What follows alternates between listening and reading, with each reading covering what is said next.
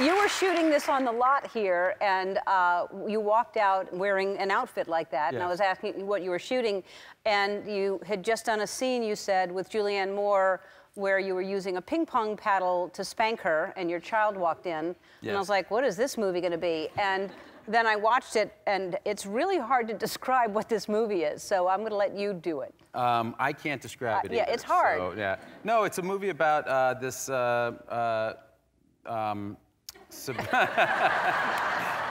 it's the suburbs in the 50s and this family that seems to be, it's kind of a picture-perfect family, but it's this very kind of dark what's really actually going on. And, yeah. And part of it's based on a true story where an African-American family moved to, this actually happened in Levittown, Pennsylvania, and the entire neighborhood and town petitioned to have them removed and harassed them and made their life really uncomfortable in an attempt to get them to leave, and they stood their ground and stayed. Yeah, it was hard to watch. That was, and I knew that was a true story. That was really so. Your character does some very disturbing things. You're not a good guy. Not so much. No, not a good guy. Well, it depends on kind of your perspective.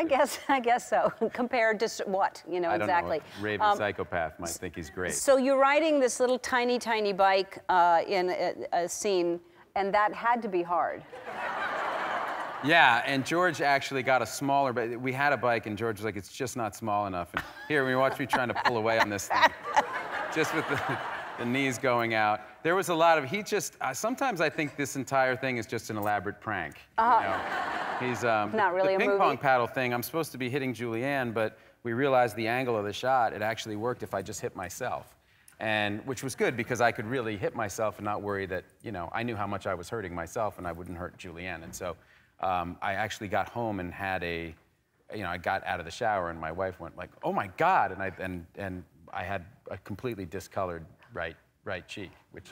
In the shape of a ping pong paddle. It wasn't. I hit it so many times, the whole thing was just, it was like purple. Yeah. You were really hitting yourself hard. I was giving it to myself. Yeah. You got way into it. I learned a lot about myself in this movie.